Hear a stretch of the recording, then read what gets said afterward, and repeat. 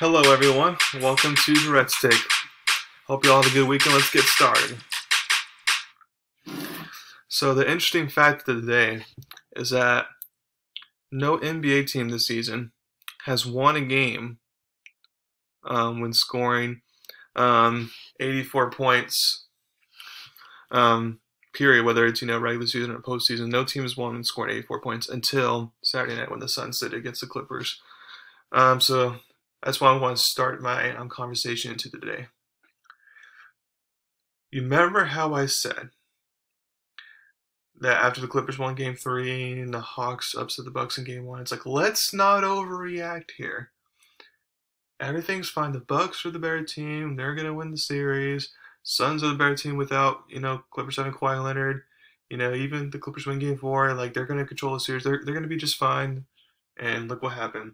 The Suns beat Clippers. They're going to win the series most likely. And the Bucks have won 2 games in a row against the Hawks and are looking, dominant, looking to win that series, just as I predicted. So it pays not to overreact. And when you don't overreact and you make rational decisions, then that's where you're going to be right most of the time. So as for tonight against the Clippers and Suns, I'm not 100% sure the Suns are going to win. My guessing is I think they're going to win tonight and close it out. If they do lose, I do feel like they will lose Game 6 because they just are not playing well at Staples Center at all. Clippers never going to score that low points ever again.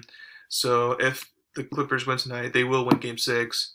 So then it will come down to Game 7, which I think the Suns will win because I don't see the Suns losing 2 games at home. So, like I said, Suns will win either way. It's just going to be either tonight in 5 or the other night in 7. So it won't be in 6 like I originally predicted, but that's fine.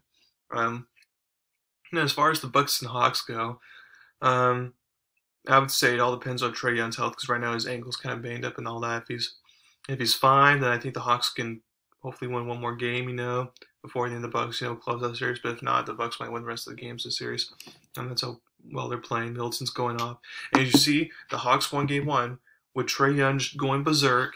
And Middleton, who's been going off the past 2 games, stunk in that first game. And then Giannis kind of had a quiet game, Game 1 as well, and he's been going off the past 2 games. So I told you it makes a difference there. Like more often than not, Giannis and Middleton combination will be better than Trae Young by himself, and that's what we're seeing right now. So with the NBA offseason approaching soon, there will be a bunch of trades, especially with this free agency class being weak. At least top-heavy week-wise. There's a lot of good role players in this free agent class, but as far as top players go, there's not a lot. I could wait till the finals is over to go over this, but as you saw with Kemba Walker the other day, some teams may not want to wait to trade a player. So before any more trades come out, I want to go over my trade predictions or scenarios for some players that I feel like will get traded. To start off, though, I want to go over some players that there's been conversations maybe, but I don't think will be traded. One, Luka Doncic, he's not going to get traded. That's a fact. He's not going to get traded. If he does get traded, it won't be at the earliest until after next season because Jason, I feel like Jason could be a good fit for him. Luka likes to be Dallas. He's going to sign the extension, all that. I know there's been a recent turmoil in Dallas, but no, Luka's not going to get traded. Zion Williamson, I don't think he's going to be traded either. I think this will be the season to see, okay, does new coach work with Zion? Does new coach help the team in general become better? Is Zion surrounded by good enough players to try to make the playoffs finally? Or is New Orleans going to make a move to try to upgrade the roster? And then if they don't do those things, then maybe after next season, it's like, okay, I've already had enough. But if they can make those moves and the Pelicans could become more relevant, then Zion and his family, might be able to put up, with the bad front office people and stuff like that. So we'll see how that goes. Kyrie Irving.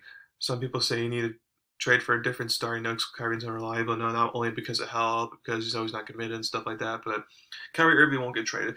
The reason why KD went to Brooklyn is because he wanted to go with his boy Kyrie. They're not going to split them up. I feel like if you split Kyrie Irving and KD up, then KD might either want to trade or once his contract's over, he's going to automatically leave, because you do that. KD's very sensitive, so you don't want to trade his boy. So I don't see that happening. Paul George.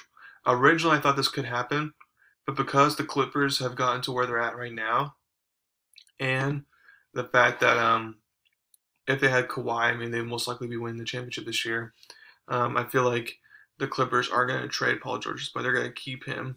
Now, actually, if Kawhi Leonard is free agency, then all bets are off. But if he stays, I think Paul George will stay as well because they saw like okay against the Game 5, Game 6 against Utah, and then they're like okay, yeah, we can win with him. Yeah, he's not paying to make a bubble pee anymore type of thing. Now is he perfect in the playoffs? No, but like he's definitely showed himself to be better than he was in the bubble. And then Damian Lillard. Now I know there's recent reports about him wanting potentially requesting trade and all that, but he wanted Kidd as coach, but then his second option for head coach was Billups, which they just hired. So he got the head coach he wanted. And then as far as roster goes, if Portland can make a move, like let's say they get a bunch of 3-and-D guys for agency and make their defense better, then that might be enough to get Damian Lillard to stick around. Now, if you don't do anything to the roster, then yeah, that might make him mad. But if you upgrade it and try to do your best to add some players to make a championship run, and he'll give it another year, he would want to stay because he's a loyal guy. He really wants to stay if he can. So I don't think he's going to be traded. Okay, so now for the players I think will be traded. And instead of doing a top 5 list for each player, like I usually like to do a top 5 list, I'm doing a top 3 list. So let's get started. So for my first player I'm going to go over, it'll be Ben Simmons. We know he's going to get traded. The question is where. My first option, like I mentioned the other day, was Sacramento.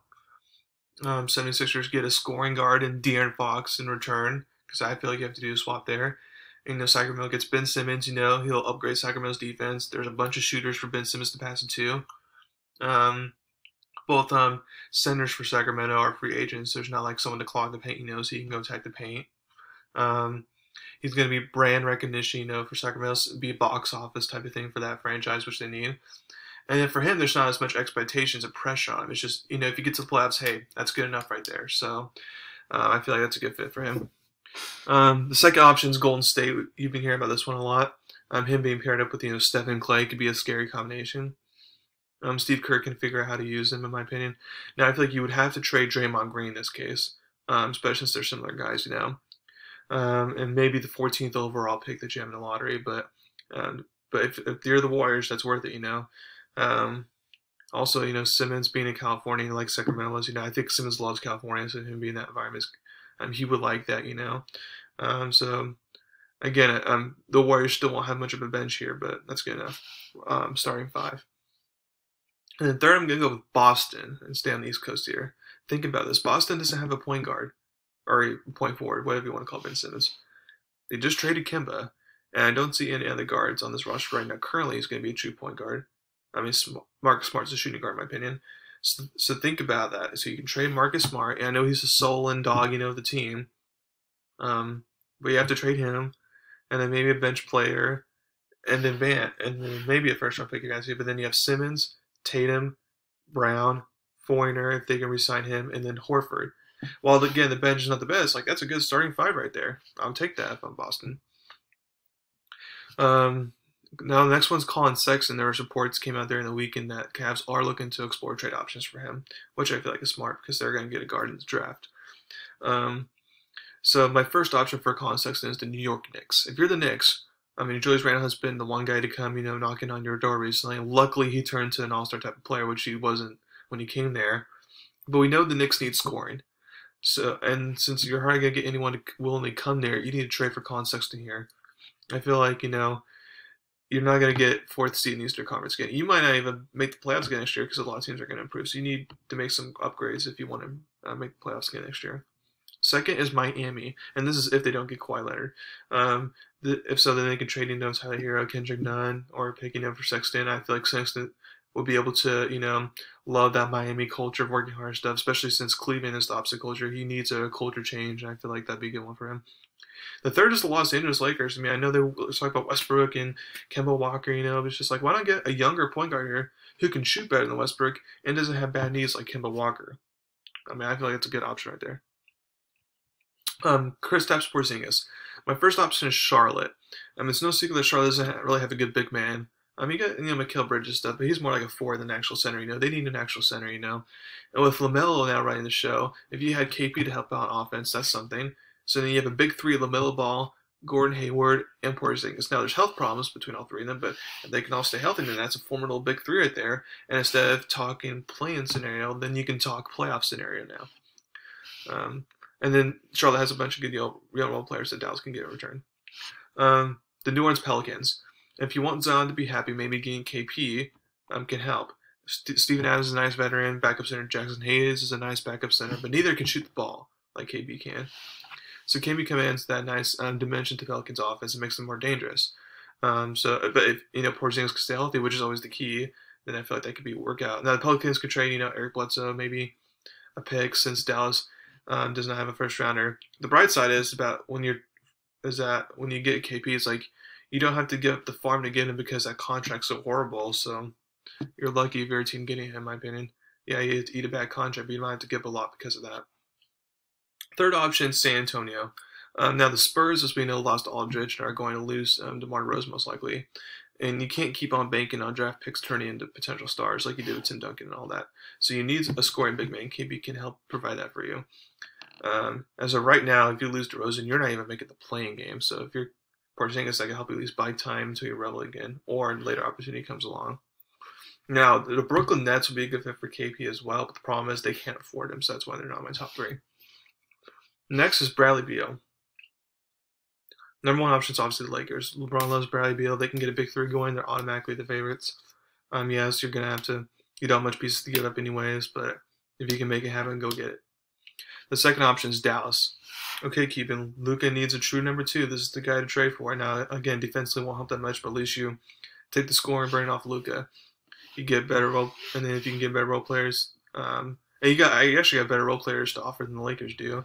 So if I'm Dallas, I try to make it happen here. Swap Porzingis for Beal, and maybe another player, like Jalen Brunson or something.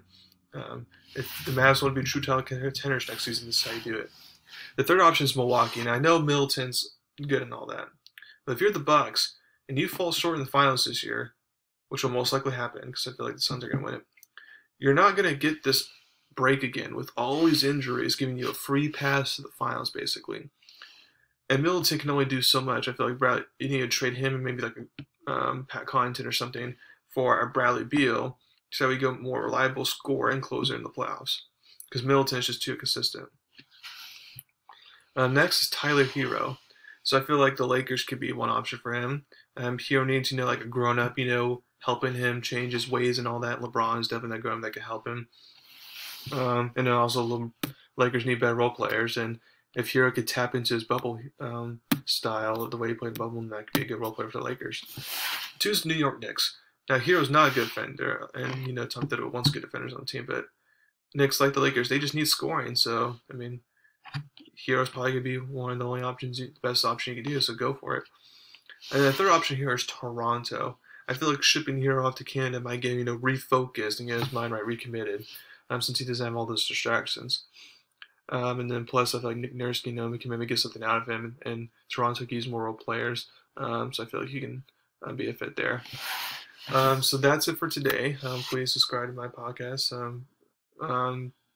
Share this podcast there when you can. If you have any comments, leave them. Thank you very much, and y'all have a wonderful day. Thank you very much.